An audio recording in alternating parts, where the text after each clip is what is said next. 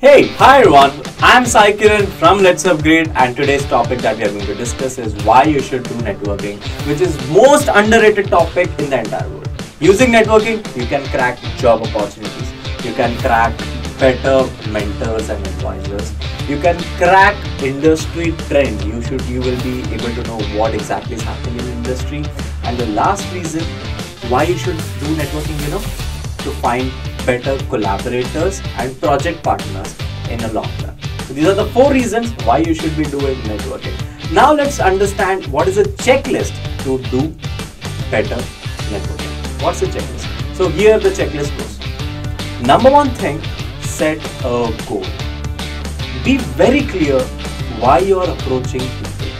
Until unless you don't know what's your goal, you are approaching someone for mentoring, or you're approaching someone for project collaboration, you should be very clear so that you can shape your conversation, you can showcase your certain interests like that to the other person. The second checklist, research the group before you go and meet with them. Research about the event or the group of people before you go and meet them.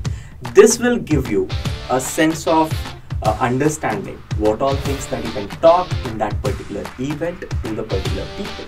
The third to do in your checklist, prepare your introduction one day before you get into these events.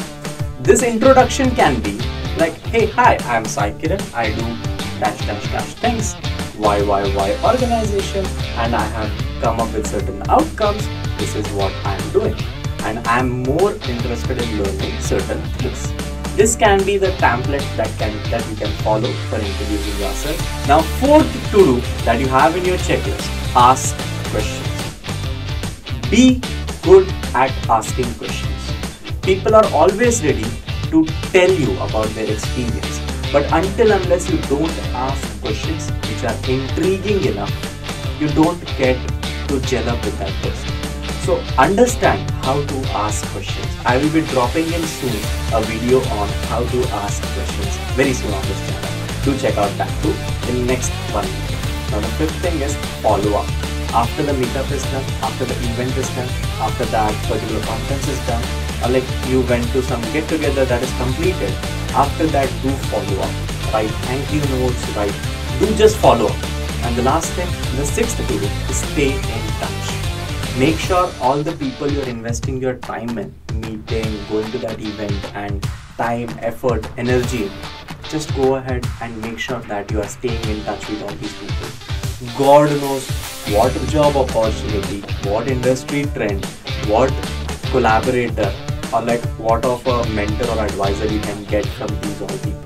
Just stay in touch. These are the 6 things. That's the checklist for you to be pro person in networking. What are the 6? Number 1, set a goal. Number 2, research the group of the people you are going to meet or the event that you are going to meet. Number 3, prepare your introduction before you enter that event. Number 4, you ask questions. Number 5, follow up. Number 6, stay in touch. That's it, guys. This will make you a better person, a better developer, a better person at networking. That's it, guys. Thank you. We'll meet you all in the next video. Take care. Subscribe to the channel and